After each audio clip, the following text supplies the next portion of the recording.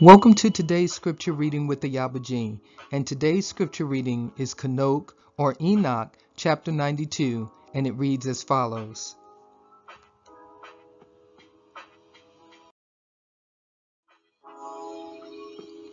That which was written by Enoch, he wrote all this instruction of wisdom for every man of dignity and every judge of the earth, for all my children who shall dwell upon earth, and for subsequent generations, conducting themselves uprightly and peaceably.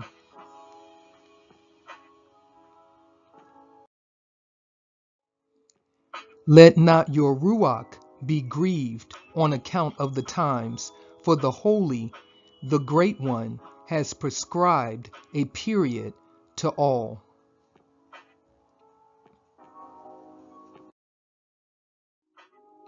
Let the righteous man arise from slumber. Let him arise and proceed in the path of righteousness in all its paths, and let him advance in goodness and eternal clemency.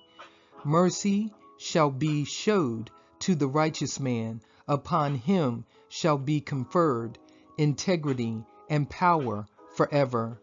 In goodness and in righteousness shall he exist, and shall walk in everlasting light.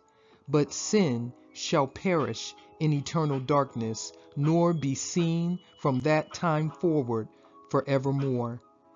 That was the scripture reading of Enoch or Enoch chapter 92. And with that, I will leave you with Shabbat Shalom.